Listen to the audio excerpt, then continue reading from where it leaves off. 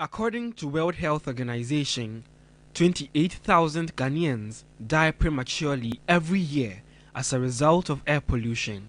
Research results from air quality data access indicate that more than 80% of waste generated ends up in landfill sites, a major contributor to air pollution in Ghana.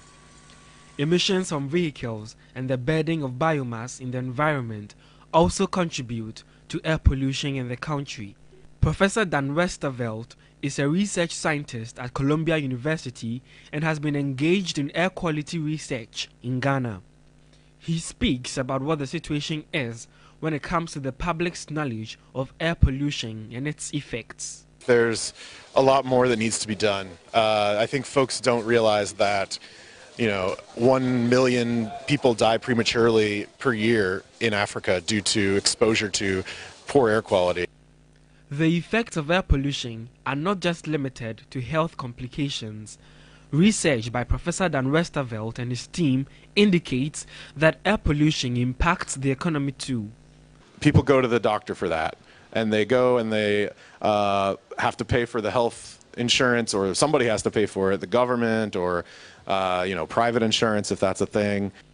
Partnering with the U.S. Embassy, Makafu Yewuku, an entrepreneur and environmentalist, has embarked on a project that seeks to contribute to reducing air pollution in the country. He highlights some steps that could be taken to help bring air pollution levels in Ghana to acceptable levels. Ghana is one of the countries where there's a lot of laws. Sanitation-wise, we have more than 101 laws on the area of sanitation. The challenge we have on our side more is on the implementation side and sustainability.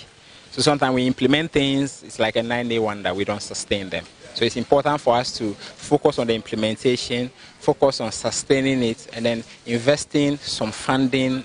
2023, according to scientists, is most likely to be the warmest year on record, a phenomenon resulting largely from air pollution. We can all contribute in various ways to improving the quality of the air that we breathe. Manasseh Apurum, TV3 News, Accra.